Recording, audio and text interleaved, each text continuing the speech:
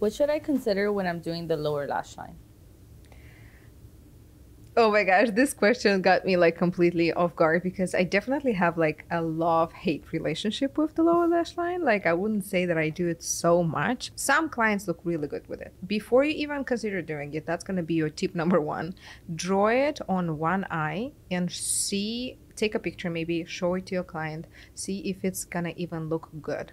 Another thing is to consider, I always educate my clients that sometimes the lower lash line, especially if it's done bold and very dark and saturated and with black, makes the eye look smaller versus actually bigger and opening the eye. So make sure that you pre-draw it, show it to your client, look yourself, see if it looks good, and then only then do it. So that's the first tip, number one. Number two is that I never use black pigment on the lower lash line. I always use brown, even if the client wants the black. In the first procedure, I'll educate them and I will do brown anyway, because you can always upgrade to black. Number three, please make sure that you stay within the lash line. So you stay where the lashes grow and you don't go any lower. The moment you step lower, the skin has wrinkles, right? Like has folds. So when you stretch, you feel like the line is straight. The moment you let it go, the line could break. So it's not gonna look as good. In the lash line, where the lashes grow, that doesn't happen. So that's the third tip that I would suggest. And